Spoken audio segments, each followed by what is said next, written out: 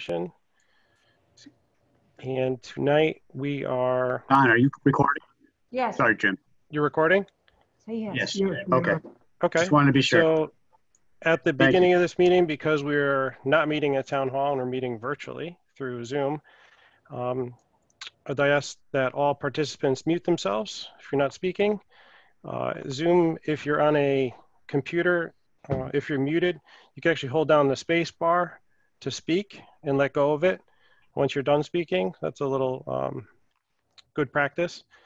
And this meeting is actually being recorded per Governor Lamont's Executive Order 7.b. I think that's all I have to say. Again, we're trying to adhere to the governor's overall executive orders to stay home and stay safe with the pandemic going on. So again, virtual meeting. At this point in the meeting, bring general comments to the floor. Don, did any comments come in from the public? Anyone would want to speak tonight? No, I didn't receive anything. Okay, so no comments from the public have been received. So we'll move on to the public meeting portion of the meeting. We have application number 718-20. It's Ucello Development LLC, 143 Old Reservoir Road, Lot 12, parcel number 053-031. It's an application for a new single-family home within a regulated area. And with us tonight, representing the applicant, we have, looks like Kevin Johnson. Yep, Kevin Johnson, Close Jensen and Miller. You're gonna pull it up? Matt Gustafson. Yep, this is Matt Gustafson. I'm also the wetland scientist. They'll be representing Ucello from All Points Technology. You want me to share the screen now, Kevin?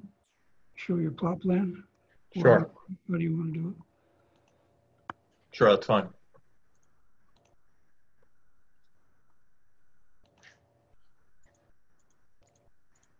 Whoa!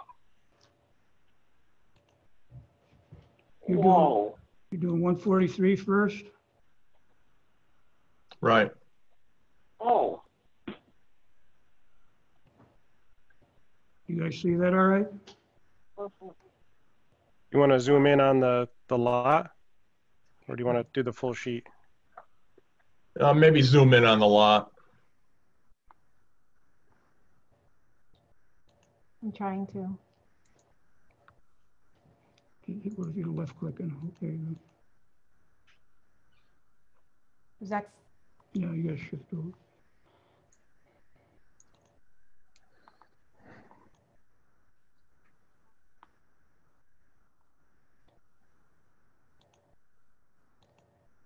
Ask when they can see.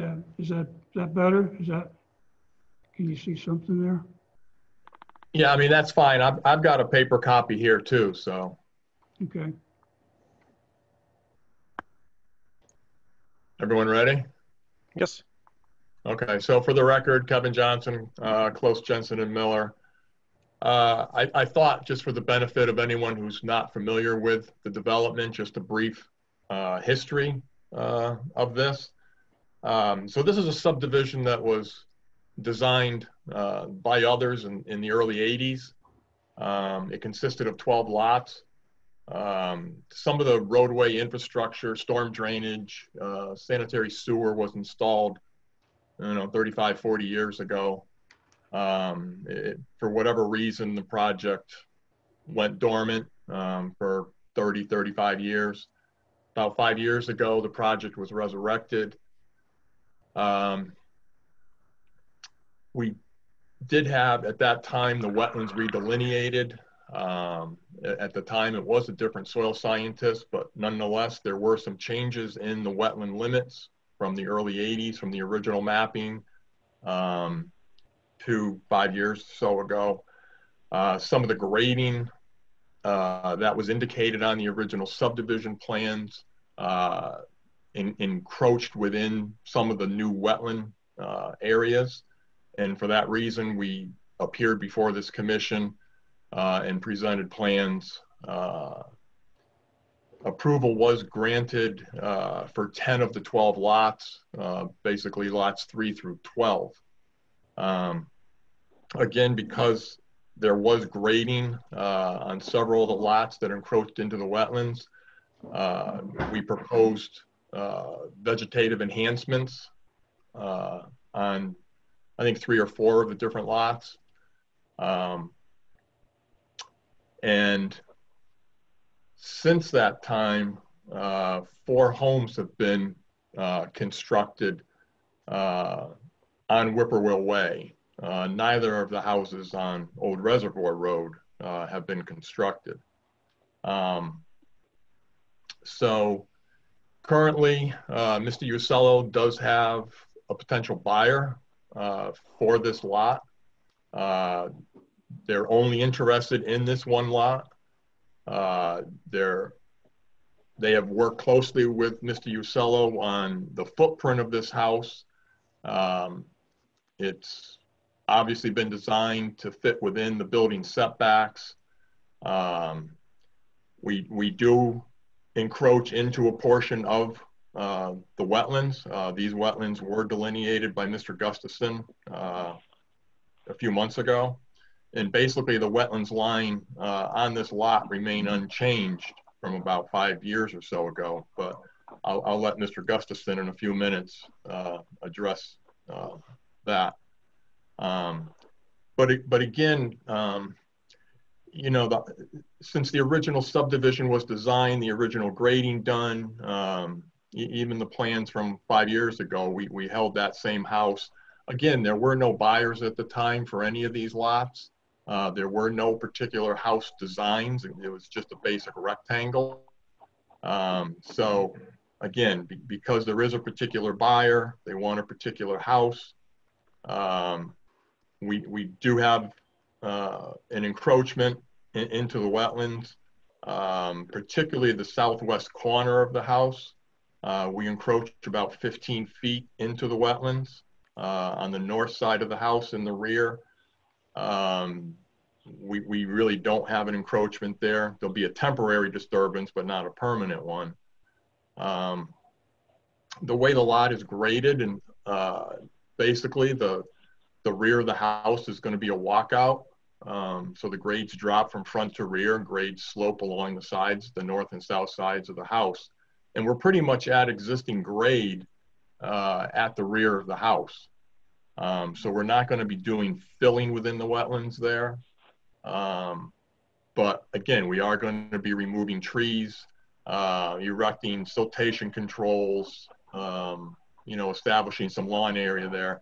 The potential buyer has asked Mr. Usello if we could provide about 15 feet from the rear of the house to proposed tree line, just so they don't have any large trees within 15 feet or so of the house. So that's pretty much what established the proposed tree line. So you'll note on the plan, we note a wetland impact of 2,375 square feet. I would just like to point out that 2,375 is not all house. A very small portion of that is the house. That and the sun porch, which actually is on piers, but the permanent impact in the wetland by house is about 560 square feet. So you've got about 1,800 square feet of impact that basically is going to be revegetated. And to offset that encroachment, we're proposing vegetative enhancements and mitigation and clearing of invasives and so forth on the remainder of the lot. And that's about 10,600 square feet. So at this point, I think I'm going to turn it over to Mr. Gustafson, and he can walk you through his delineation and findings and his proposal for enhancements and so forth. And then I'll come back with a few other comments. Good evening. For the record, my name is Matthew Gustafson with All Points Technology. I am the wetland and soil scientist for the project. As Kevin has already stated, I was tasked with delineating and assessing the wetlands and wetland impacts to this site and for this project. We reviewed the original delineation performed by John Ianni in October of 2014, redelineated that boundary and found it to be substantially correct. So there was very little deviation from that original boundary that was accepted by the commission in 2014. Generally, this wetland identified as wetland 1 occurs throughout most of the western extents of the property. It drains generally north to south, eventually draining off property towards some of the other residential lots associated with Whippoorwill Road. It does drain into a storm drain eventually and moves underground. The system is characterized as a broad forested wetland seep system with interior flooded areas dominated by some emergent and shrub vegetation. Generally, forested areas are closed canopy with a fairly sparse understory. Limited invasives were noted throughout the wetlands. The wetland boundary edge that is also being proposed for impacts is characterized as a historic fill with evidence of disturbance, fill mounds, fairly steep fill edge, and small amounts of refuse and debris. Again, as part of our assessment, our task assessment, we evaluated the functions and values of this wetland system. And while there are complexities within the wetland, a lot of the functions and values of this system are diminished by the existing proximate development and the size and inputs to the system.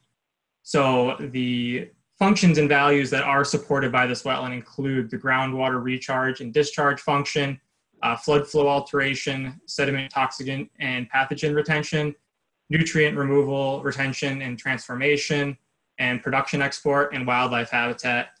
The first 4 of the 6 that I've mentioned there, all of those functions and values are primarily associated with the filtering capacity of the broad emergent portion of the wetland located interior or to the far west of the rear of this property.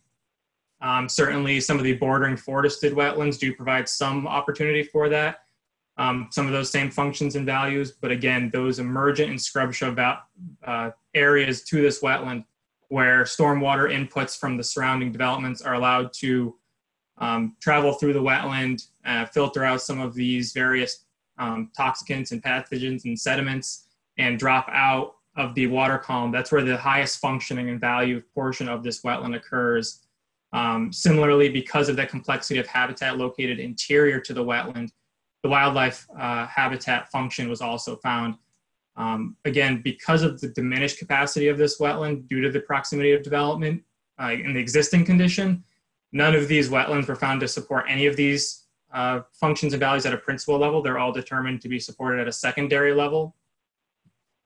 And again, the extents of the wetland and the interface between that and the uplands, because of the historically disturbed nature of that interface, those portions of the wetland really serve very little function or value. As Kevin has already stated, the project is proposing some direct wetland impacts associated with the far eastern edges of Wetland 1 along that eastern-western interface between the upland, the historically filled and disturbed upland edge. As Kevin's alluded to, most of those impacts are somewhat temporary in nature through the removal of trees to establish this very narrow strip of a backyard with about, as you said, 560 square feet of direct permanent impacts associated with the actual building footprint itself. The proposed project limits impacts to the periphery of Wetland 1, which has experienced this recent and historic alterations of the boundary, would not result in any diminishment of the functions and values being supported by more core western extents of this wetland resource. However, we still understand that there are just area being lost of wetlands. So to compensate for that loss, the project is proposing a suite of mitigation measures to protect and enhance this wetland resource, both during construction and post-construction.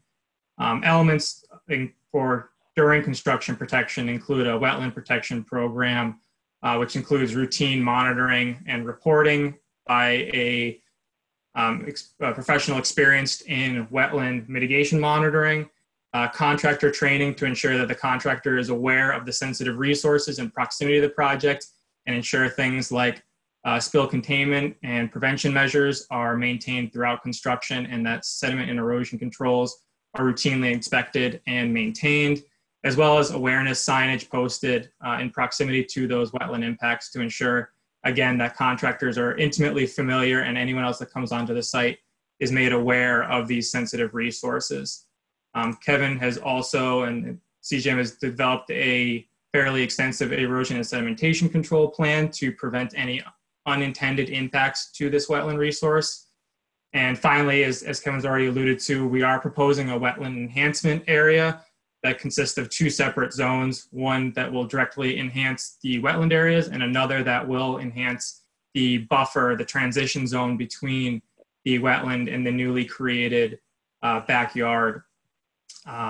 That area is about 10,633 square feet, which is about a 4-to-1 ratio of enhancement to impacts to the wetlands.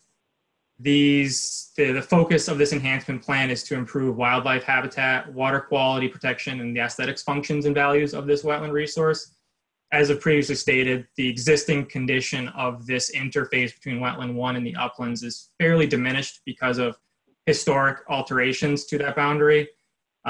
Through this enhancement plan, we expect to be able to improve the quality of that interface while maintaining some of the core values found interior to the wetland through the removal of the limited invasive shrub species found in the understory and replacement of those invasives with planted native shrubs. There is on the sheet, the next sheet from the current sheet that we're looking at, there is a second page to the set of plans that does detail these wetland protection program measures and the environmental notes, as well as a planting schedule that details the species, size, and number of plantings. In total, between the two, the upland buffer plantings as well as the wetland enhancement plantings, there's about a total of 90 plantings proposed. So we strongly feel that due to the limited nature of the impacts proposed by the project, plus the extensive compensation of wetland enhancement that we're proposing, that the project would not have a significantly negative impact on this wetland resource. So at that point, I think I will hand it back over to Kevin to conclude this. So thank you.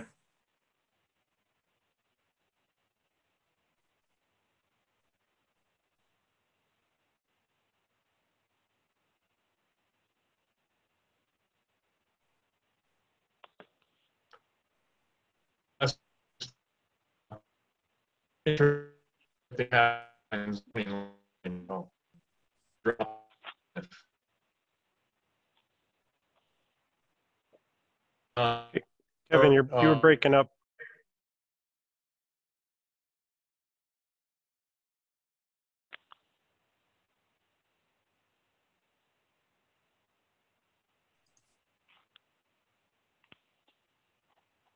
Oh, I don't hear anything now. Kevin, you're muted too, if that helps.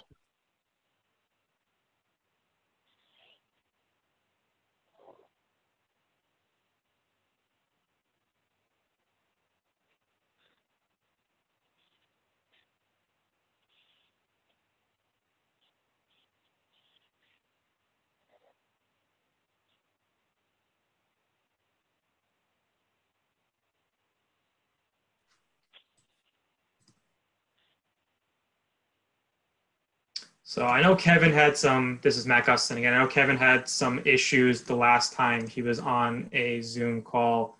So he might be experiencing some technical difficulties. Looks like he might be back. Sorry, I'm back. On cue, I can Kevin. hear you. So I just wanted to mention there was staff comments dated March 27th. We did respond to those comments in a memo that was dated April 29th. There was one additional memo that was issued on May 5th. Basically, engineering had no further comments that required revisions. Basically, again, a reiteration, regarding the wetland impacts by the proposed house. Again, it's a different housing market today. It's a desirable area of town, and I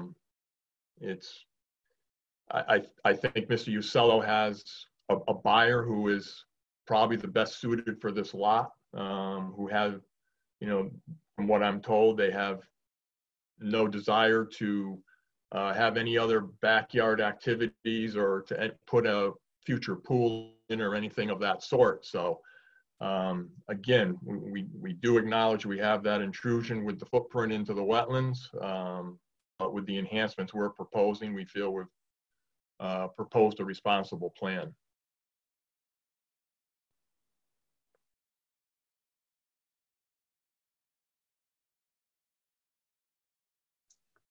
And with that, do you guys have any, we can open it up for questions for Kevin or Matt.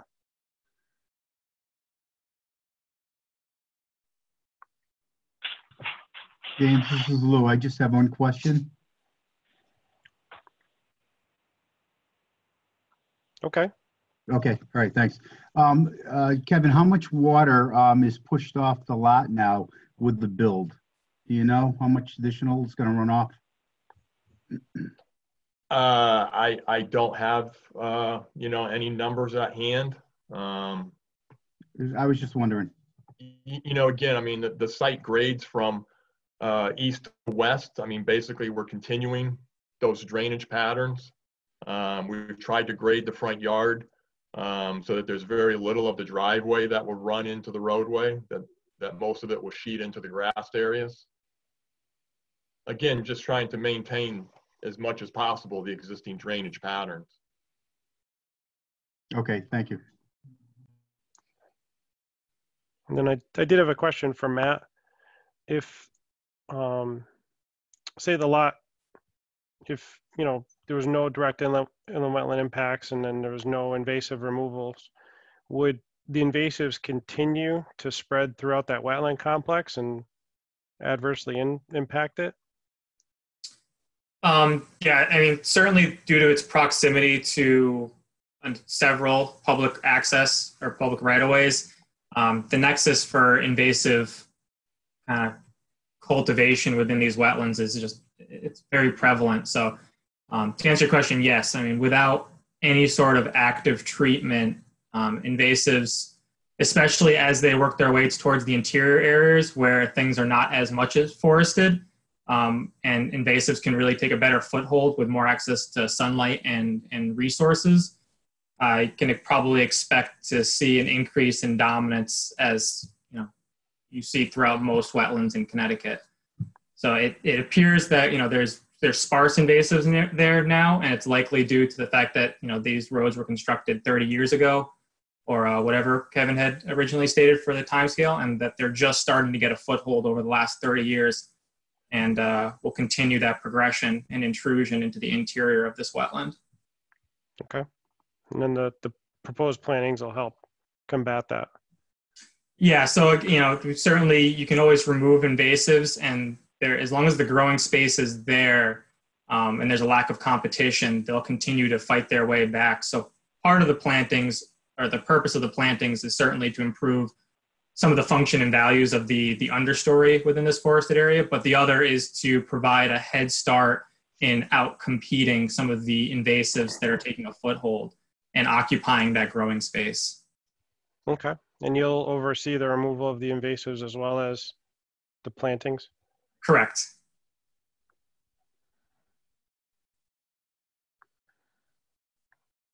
Did anybody else have any questions?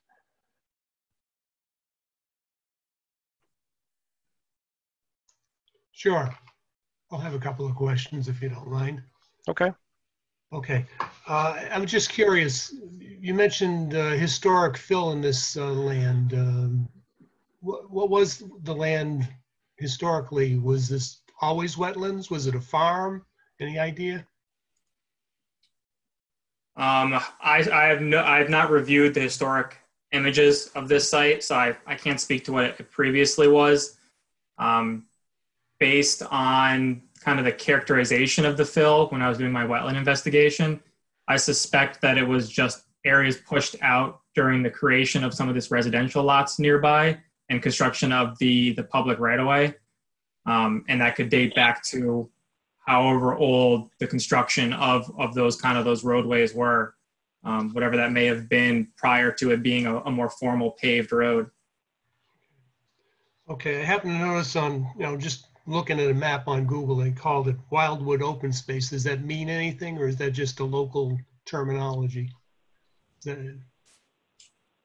So based on the publicly available data, so DEEP produces some publicly available data sets, and Natural Diversity Database does as well for rare species and critical habitats. None of those identified resources are located on the sites. There's no critical habitats, certainly no records of rare species. There's no such things as like flood zones located on the property. So without knowing what that title refers to, I suspect that it is probably a more local identifier. Okay, so it has no significance then. Certainly, yeah, not from a regulated standpoint, no. All right. As far as the building itself goes, it's just that one, it looks like part of a room is actually over to wetlands, maybe 12 by 17. It's a porch on piers. Yeah, I see that little gray spot next to it. Looks like part of the house. Yeah, it's about 11.5 by 11.5. Okay. So that's really the only part of the house that, protrudes on the wetlands. And the rest of that area is... Well, the 11.5 by 11.5, that's the porch on piers. And then immediately to the south is the actual part of the house. Right, It's right. about 11.5 by 17, Okay. give or take. Right. Okay. And the rest of that is just all your intention is that is going to be cleared, and that's the extent of it, though. It won't be used, except probably for a lawn or something. Is that right? Correct. Yeah. I mean, again, as I had mentioned, clearing some of the trees, the future buyer would like to have trees no closer than 15 feet. Certainly, there'll be some disturbance in constructing the foundation, erosion controls and so forth. But the intent is to reestablish at basically the existing same grades and reestablish vegetation, lawn. You had some pictures attached to one of the reports, some photos. A couple of them show water. Is that actually on the land, or is that in back of it somewhere? So yeah, that's the interior areas that I had mentioned, and that is located to the rear of the property. And actually on this plan, you can start to see where the contours pick up. So it's generally flat through most of the rear where the wetlands are. And then you see it, the contours kind of pick up again just off property to the far west. That's that area that's associated with some more of those emergent and shrub flooded areas where that picture was taken. Okay, so that's actually off the property then? Correct. Okay.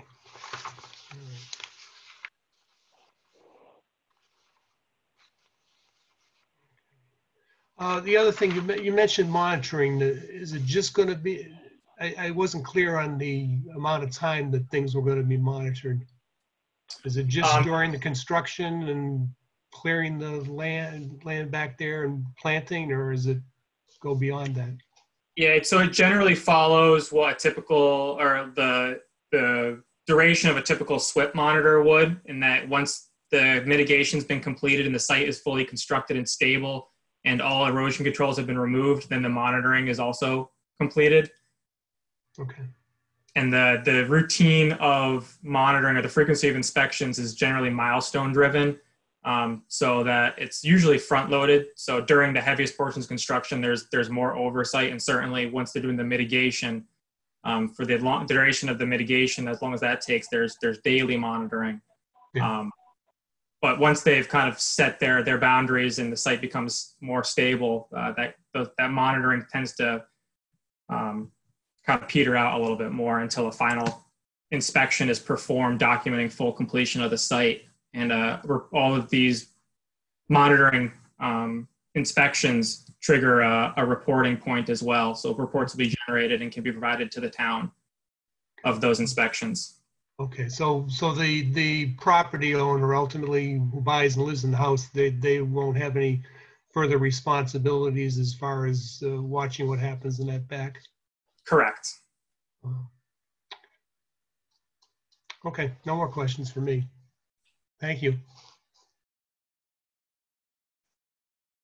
Does anybody else have any other questions, or I'm all set? Any discussion?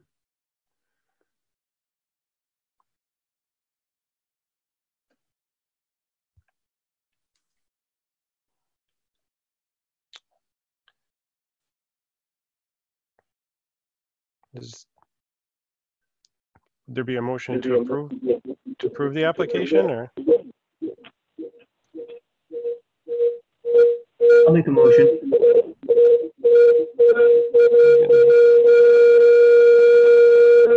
Can anybody else hear that? Yeah.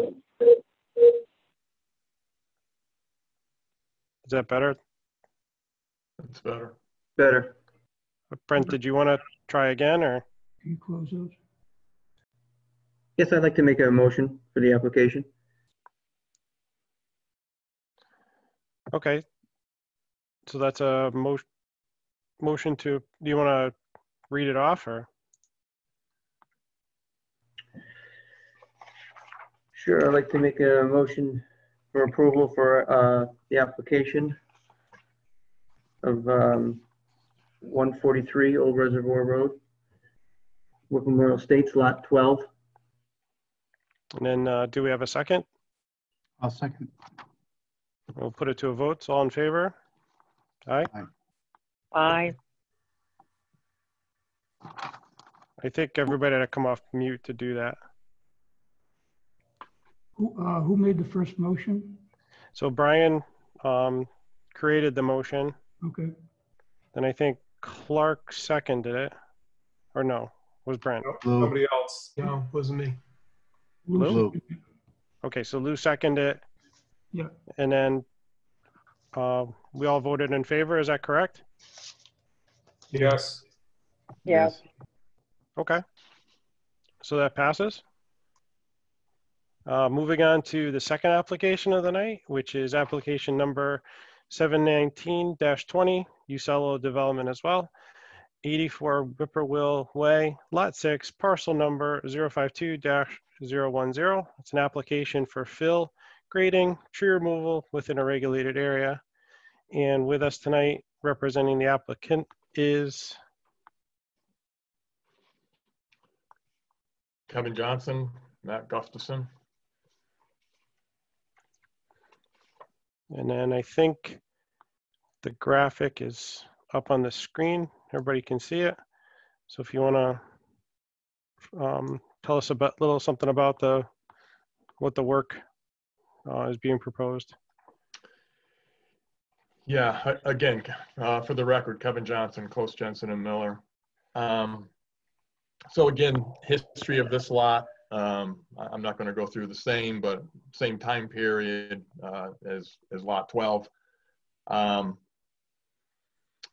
Lot 6 was actually, I previously mentioned that we appeared before the commission about 5 years or so ago.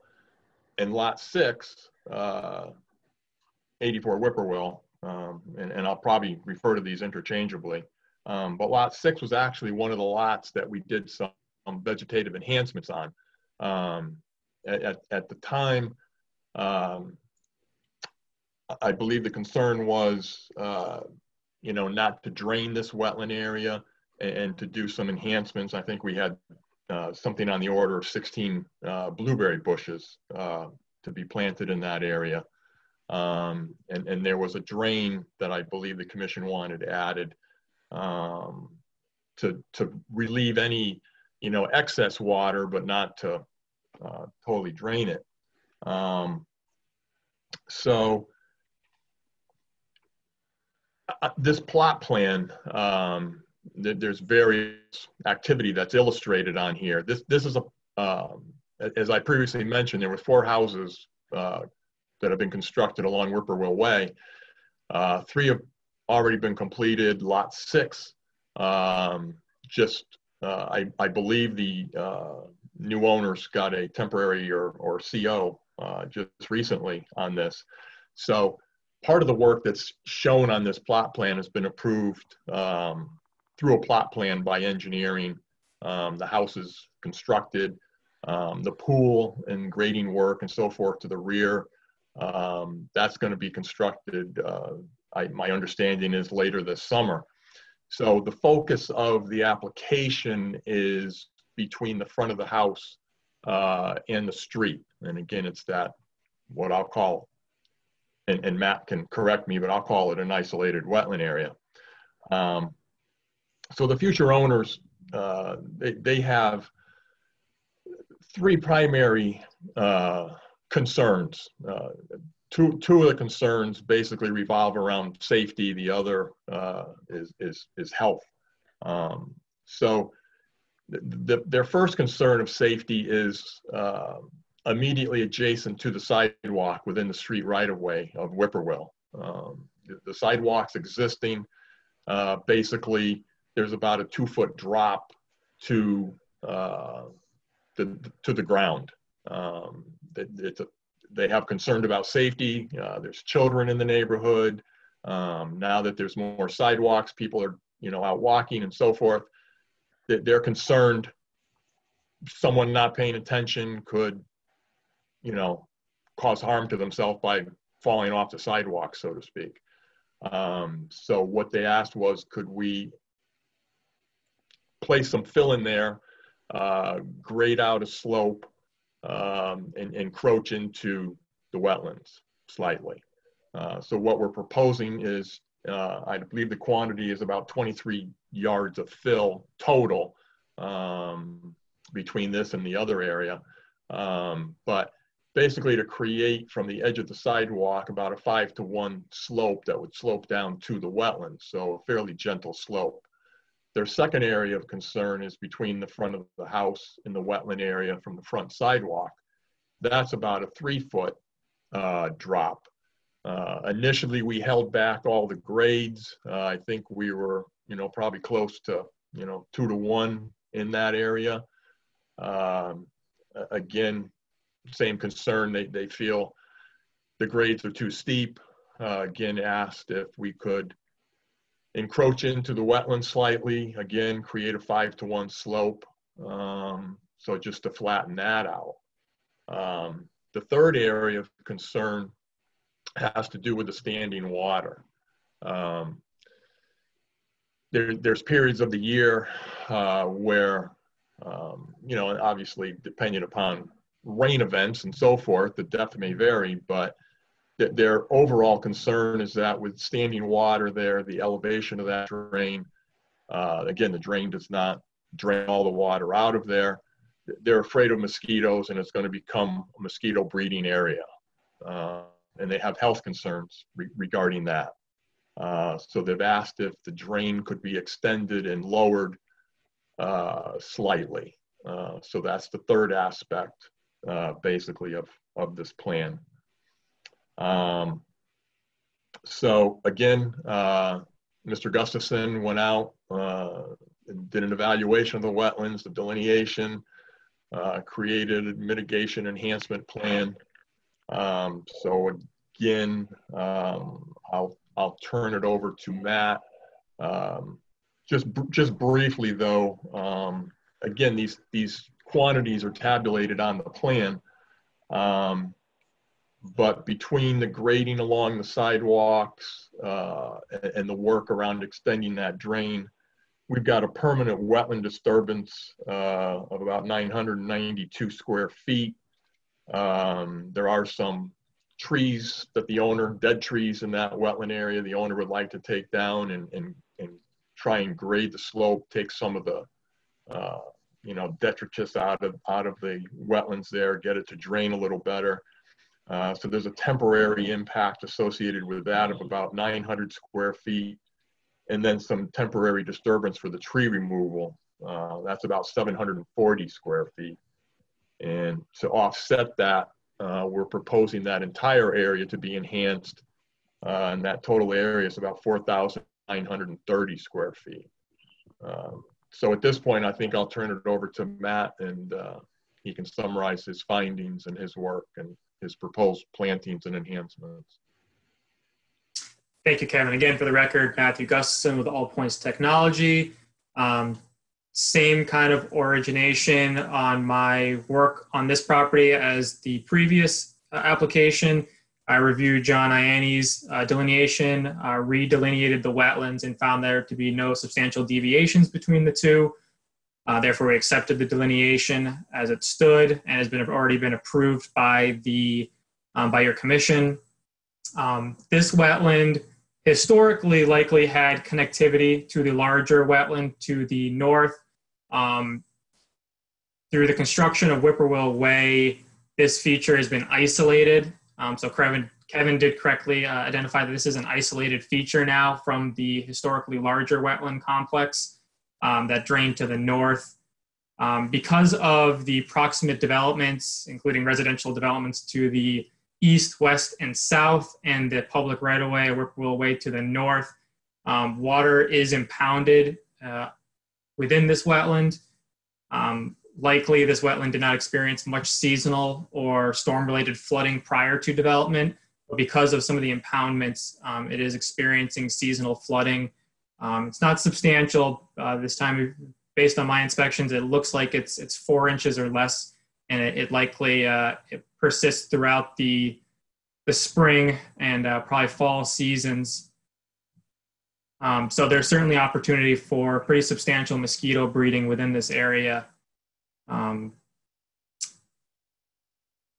wetland boundaries, as you might expect, are heavily characterized by fill slopes.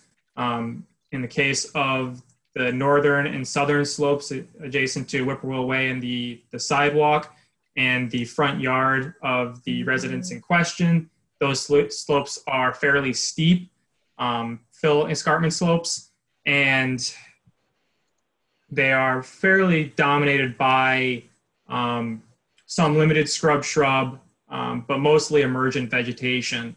There is a forested portion of the wetland located to the west that you can pick up on an aerial signature. About half of the wetland is currently forested. Fairly open canopy, as you might expect from a isolated wetland feature like this, with a fairly sparse understory. Because of the proximity to development, essentially it's surrounded on all 4 sides by very close development, it being an isolated wetland, and the fact that there is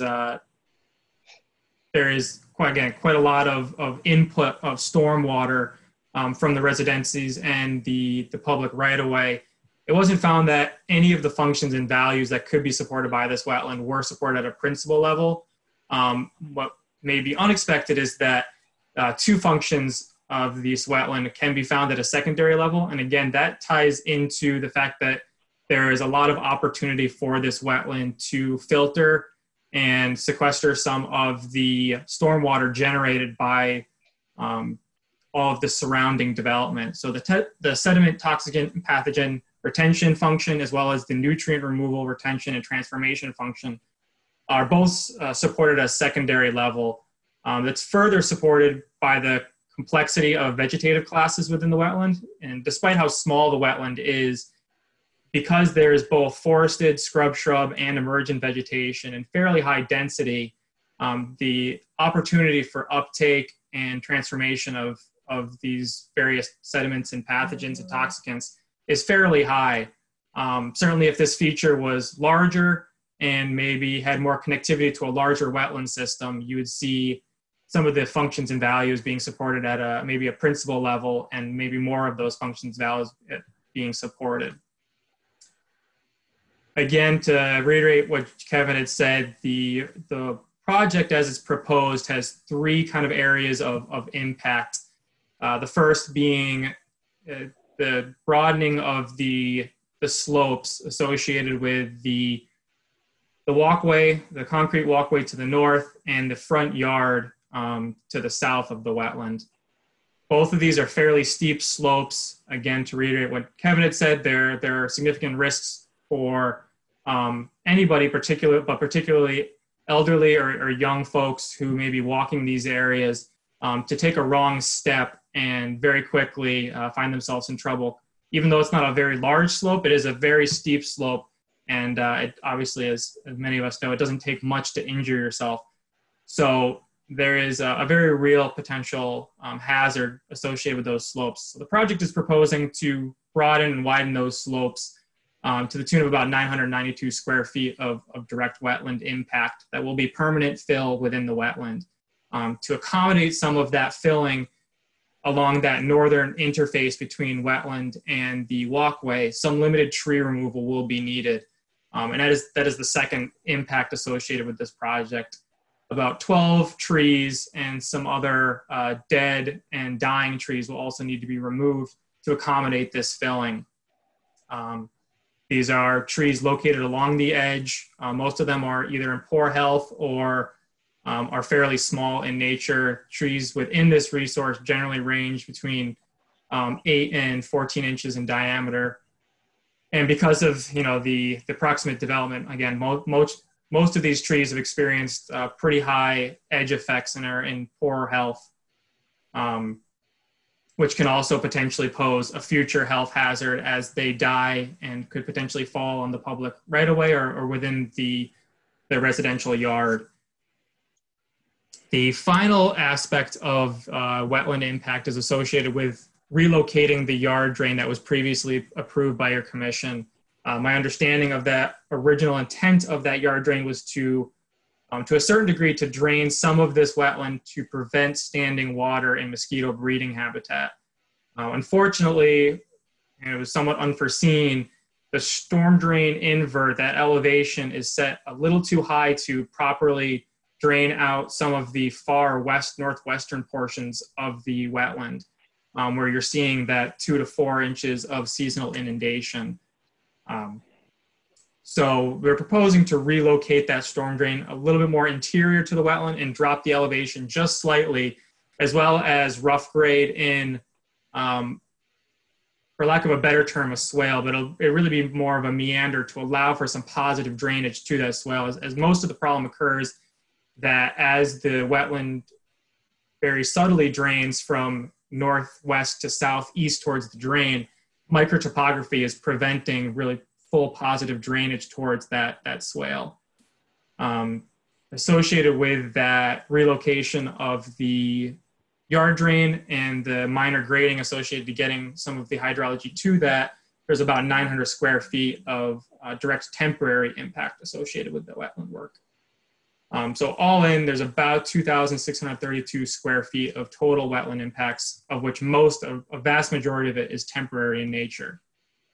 Similar to the previous application, we are proposing a suite of wetland enhancement and mitigation plans to compensate for these losses to the wetland. It should be noted that none of this work, the proposed work, will diminish the current functions and values of this wetland. And in fact, through the enhancement plan and the planting of additional shrubs and creating more complexity in the vegetation classes, it actually has the potential to improve the only two functions that are being supported currently by this wetland. So this application will have the same wetland protection program proposed under the first application, including routine monitoring and reporting, contractor training, and awareness signage installation, as well as erosion and sediment control measures installed and maintained throughout the duration of construction. And similarly, while there are very few, if no invasives within the understory here, we are proposing a suite of plantings to again improve the complexity of the vegetation classes within the wetland and to more naturally and stimulate the natural progression of succession of this wetland along those filled edges. Again, the enhancement area will encompass about 4,930 square feet. That is nearly 2-to-1 ratio of mitigation to direct impacts. And that the total number of plants proposed to be installed includes about 80 plants. And similarly, again, you can find the planting schedule and all of those environmental notes on the second sheet of this plan set. So through the development of this wetland enhancement and mitigation plan, the applicant feels that there will not be a significant negative impact to this wetland resource resulting from the proposed development. So at that point, I'd like to hand it back over to Kevin for any for final statements. Thank you. Yeah, again, similar to Lot 12, we were in receipt of staff comments dated March 27th. Again, they were responded to on April 29th. And there was a final memo dated May 6th. Basically, item number 1 of that May memo talked about a bond for driveway work and other improvements on the site, as I previously mentioned, the swimming pool and so forth. That's another aspect of the work. Nothing really to do with this aspect. And then comment number 2, basically again summarized the square footage, previous plans from 5 years ago, disturbance to enhancements, and a similar, summary, what Matt just summarized.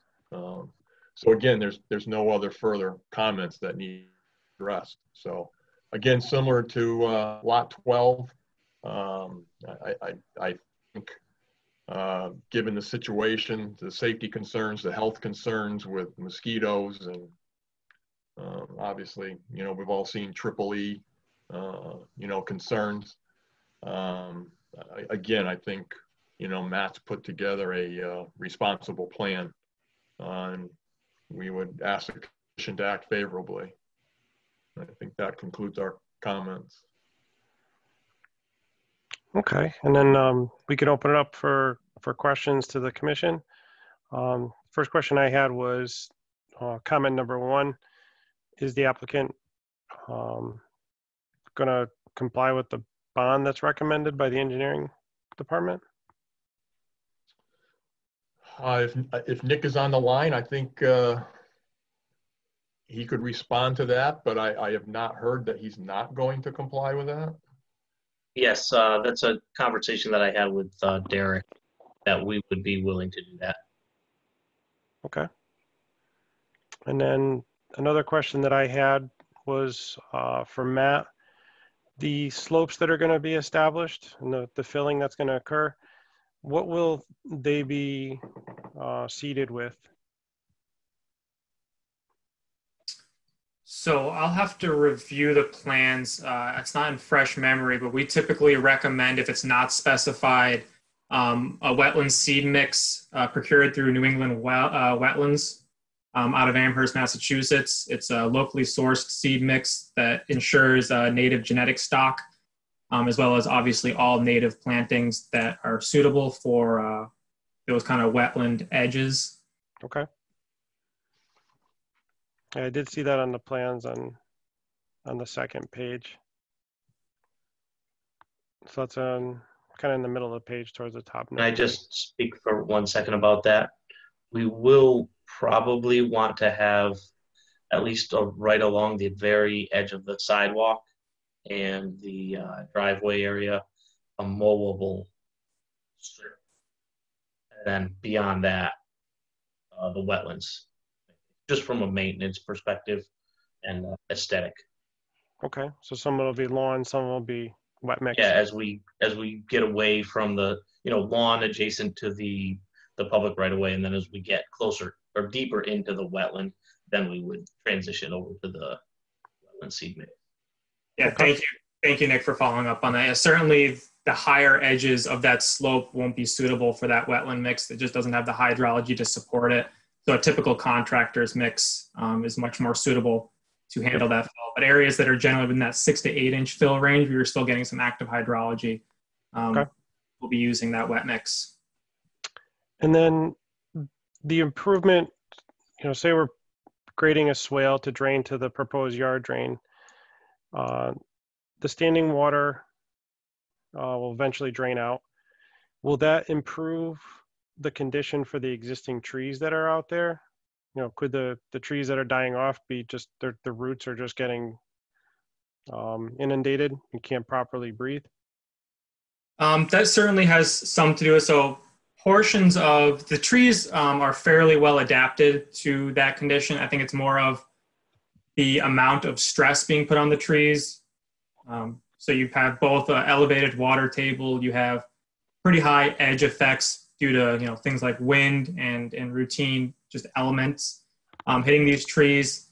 They obviously grew up in a time where they were more protected and haven't adapted the same sort of protections that an open grown tree would. So they're kind of experiencing those increased levels of stress. But to directly answer your question, we might be able to see some improvement in the health in the trees by draining out some of these wetlands. But where you would likely really see an improvement in health is in the shrub layer. We really don't see almost any shrubs or any vegetation growing in the flooded areas of the forested wetland portion. And through draining some of that seasonal flooding, and obviously we're planning to install plantings in there, the only way those plantings are likely to survive in that area is through, and I hate to use the word draining because that has such a negative connotation with wetlands, but really just relieving some of that seasonal flooding within that area. That again was the original intention of, I believe the intention of the commission when this yard drain was originally approved. It just wasn't foreseen that the micro topography was going to hold back some of that floodwaters in that far northwest corner. And that was my second question too. That looks like the proposed drainage will improve the conditions for the proposed plantings. Actually, Correct. give them a better chance. Did anybody else have any other questions? Yeah, Jim, another question for Matt. The drainage swale, is that just a earth swale, or is that swale going to be lined with a stone for maintenance or any of that? No, and that's why I hesitated to call it a swale. It's really just a broad, lack of a better term, dip in the topography in that area. It's really just to break up or allow for the positive drainage, and it will be revegetated with the same plantings and wet mix proposed for the other areas. So there'll be, the intent is to keep this area as natural as possible and enhance some of the natural qualities of this wetland. So we certainly want rip wrap or fill or check dams or anything of that nature to be placed within that swale. Over time, with the tree canopy, with New England, the leaves falling and the organics, what's going to ensure that the swale is going to flow over time? So again, this is less of, there's no true assurances that won't happen. But I think the intent is that we certainly don't want to create a true drainage swale. Obviously, similar to the other project, I'll be on site during the construction of this quote unquote swale because it'll be largely driven, or the construction will be largely driven by very minute differences in the topography out there, because the intent of it is not to drain out the wetland. And there's a very thin balance that obviously the original installation of the yard drain was a little too conservative in the installation and didn't provide almost any positive drainage of this wetland. And certainly we don't want to go the opposite route now of setting it too low or putting in too much of a swale and truly draining out this wetland. It's really just the intent to remove the surface water that's kind of impounding in that far northwest corner. I speak to this as well. Given the investment that the owner or buyer is making in this property, I would say that it is very likely that they will be meticulous in the maintenance of the site. Not only the manicured part of the site, but also the more natural part. Any kind of debris or branches, leaves, weeds, invasives. I would imagine that they're going to be monitoring it very closely themselves to keep it looking as aesthetically pleasing as possible and ultimately enhancing the function. Yeah, so I probably didn't fully properly answer your question in that maintenance piece. I don't think we expect there will be a lot of maintenance needed. Just through setting the top of that yard drain properly and providing some positive drainage, we should. There's nothing that's going to hold up stormwater once we've kind of removed the very, micro berm that's created in that far northwest corner. So once that's allowed to relieve itself, and there is a point where the water is allowed to relieve itself and this yard drain being set properly, you should continue to have subsurface positive drainage through things like vegetation, leaves, and even the soil substrate in this wetland. It's largely formed in till, but there is a fairly decent sandy cap to this wetland, likely just due to the years of impacts associated with it, fill being washed into the wetland or what have you. So there's very good drainage through the soil substrate that should allow for continued drainage, even if minor maintenance isn't taken throughout the years. But certainly, it's in the homeowners are driving this request due to the safety concerns and mosquitoes. So it's in their best interest to keep this thing flowing to ensure that they don't have to deal with mosquitoes.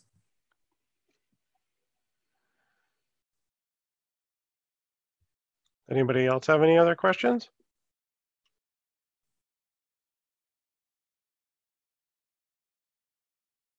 Do we have a motion to approve the application?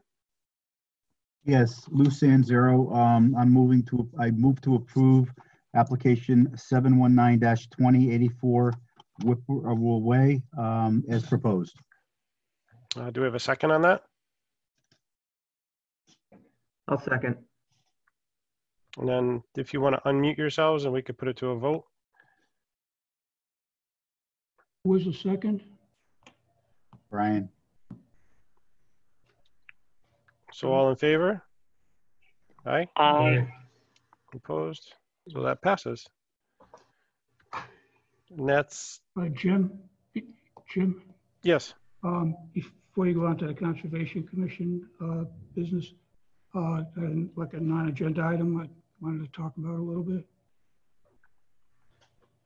Okay. Do we want to, we're all done with Kevin, Matt, and Nick, right? Yeah. Right, Don? Yep. If Yeah, they want to, you guys can go if you'd like. Okay, thank you. So thank you. Thank Good you luck. for accommodating this in these difficult times. Thank Appreciate you. your time tonight. Thank you all for very being much. patient with us. Stay well. You too, Stay guys. healthy. Thank you. Thank you.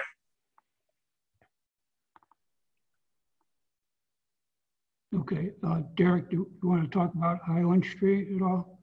And the plan to mill and pave Highland Street this summer would just be crossing the floodplain. I don't think there's any impacts in there as far as fill or changes in the elevation, but Derek can explain a little better. Yeah, 2 years ago, the town submitted an application for state, local transportation capital improvement funds, LOTSIP. We were awarded, one of the projects we were awarded was Highland Street from doing some pavement rehab from the Rocky Hill Town Line going north to the intersection with Thornbush Road.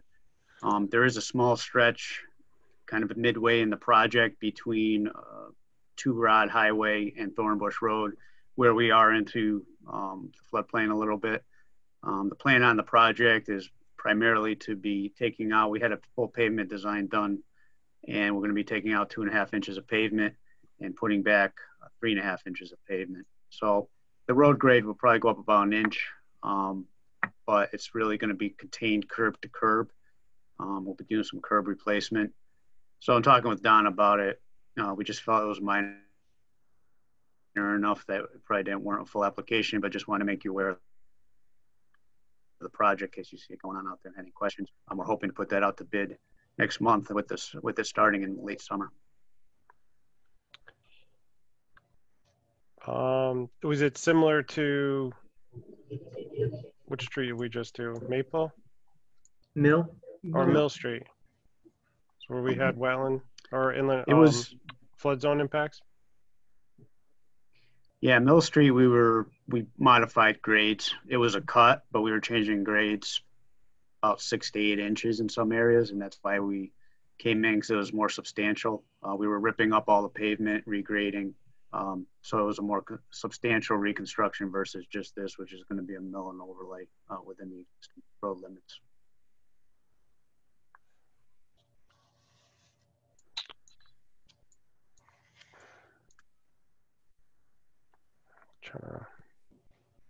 Trying to call up FEMA Map Service Center just to see what the flood zone looks like. Do you have a graphic at all that you could put up on the screen and show us?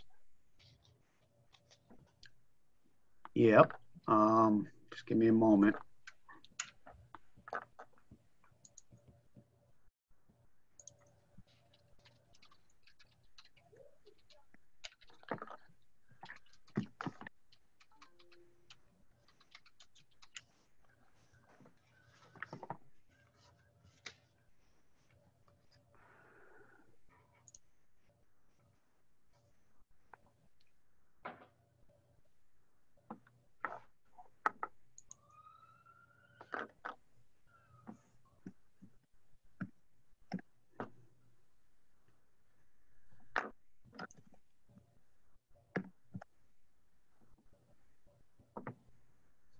Sorry, I have to log into my computer here at work, so I'm trying to do that. Is it down by Griswold? Yeah, Highland runs from Griswold, comes around by Thornbush, then heads south to the Rocky Hill town line. So it's more the western end of Highland Street that runs along the 1860 reservoir.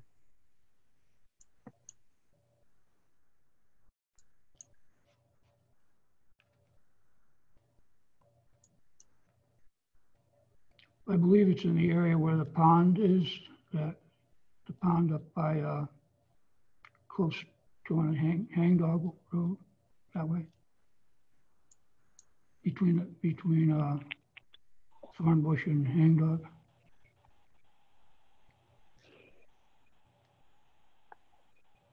Oh, I see it.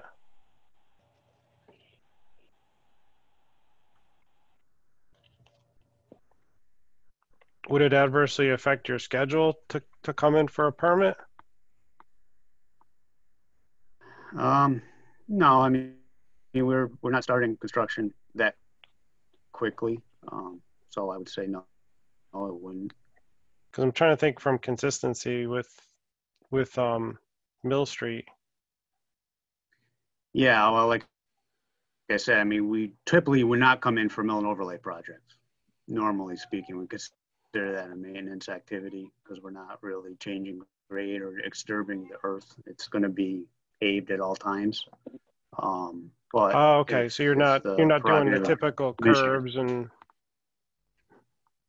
Yeah, we're going to try and save whatever curbs we can out there. Some of them will be replaced. I don't know offhand. That's going to be a judgment call in the field during construction. But again, there's probably a 6 to 7 inch pavement lift out there, and we're only taking out 2.5 inches and then repaving. So okay. It's always going to be, we're not going to be churning it up like we did Mill Street, which was full yeah, and Mill Street, there's a lot more earth excavation because you had full depth reconstruction too. Yes, that's correct. We reclaimed, and then we had to do some excavation to lower the road in some areas to get the positive grade we were looking for. So this will be just really mill off what's there and put down new asphalt and then patch the curb where necessary. Yeah, that's correct. There'll be some driveway apron work, some limited drainage. What's the group think? If you want to unmute yourselves for discussion. Since it's a mill and an overlay and staying contained within the curbs, I'm okay with not having a formal application. This is Lou. I agree with that as well. Can you guys see the plan I pulled up? Wouldn't this be something that the executive committee could decide, Jim and Brian and Don? if need I be. think that's a good idea, just so that you've got something to put into the bid documents for the contractor. So at least they know they're covered. They've got an approval. I mean, if it's a mill and overlay, like Brian says, you're taking it off and putting it back, I'm okay with that. Okay. So we could do like a administrative approval memo. Okay. Yeah, something simple like that. Yeah, that's a good idea, Brent.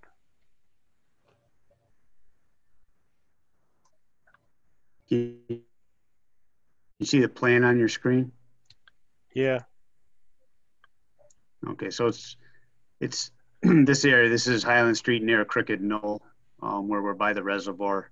This stretch kind of in here near the intersection, I believe. Oh, maybe it's a little further up. It's actually probably a little more up here, but we get into the floodplain a little bit. So I can give Don a plan that kind of shows where that is, just to go along with the administrative approval, if you want to do it that Okay. way.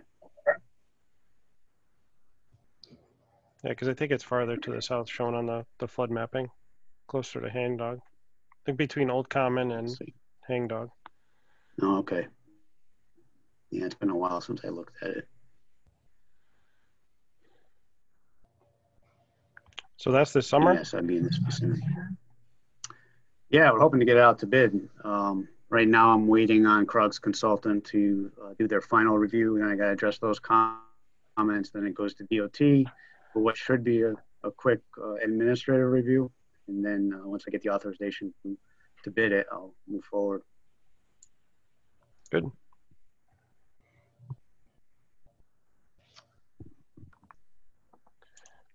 Okay, so we'll do that as administrative review or approval. And then moving on to the Conservation Commission business. Don, do we have an update on the GIS database update? No, one of our staff has been working on it a little bit at home, but we still have a ways to go. Okay. Moving on to the general business portion of the meeting.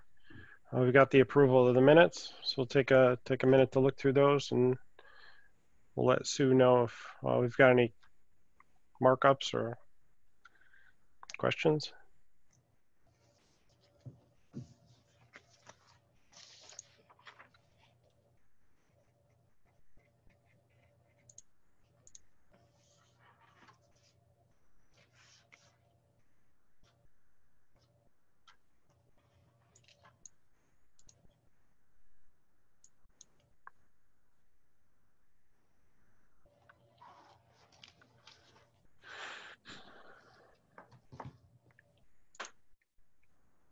Does anybody have any edits?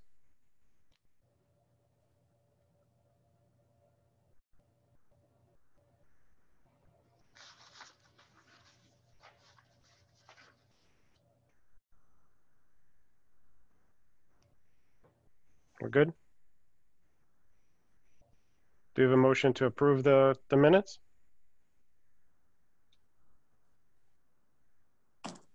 This is Clark Nelson, motion to approve the minutes. And do we have a second? This is Mary Fraser, motion to approve the minutes. So Mary, is that a second? It is. Okay, good. And then if you want to unmute your microphone, we could put it to a vote. So all in favor? Aye. Aye. Aye. So that passes. And then there's no correspondence, but do we have an update on the regulation edits, Don? I haven't, since the last meeting, I haven't been able to do anything more on them. So maybe just in the coming weeks at home, we'll be able to do something with paving and stuff. I haven't. Okay. And paving's just about wrapping up. Yep. Okay. So that'll be good. So next meeting, we'll probably have something to look at. And then is getting the PDFs to everybody working out okay? Is everybody able to review the plans and the documents? Okay. Yes, I'm good. Good. Yep. This Okay. is Clark. Yes, they're fine. All right. And then As far as this format, is anybody having any trouble with it? I know it's not ideal, but I think it went very well. I think you handled it very well. I think everybody did a great job, to be Okay. honest. have you heard of anybody that can't connect on at all? Or I hate to be leaving someone out. No, I haven't. Just one time, I guess Lou and Dave had a problem last meeting, but Lou seemed to be okay. Okay. Do we have a motion to adjourn the meeting?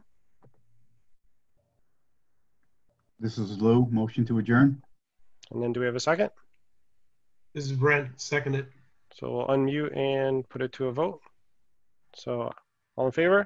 Aye. Aye. Aye. Aye. Okay. And that's a wrap. Thank you, everybody. Thank you, guys.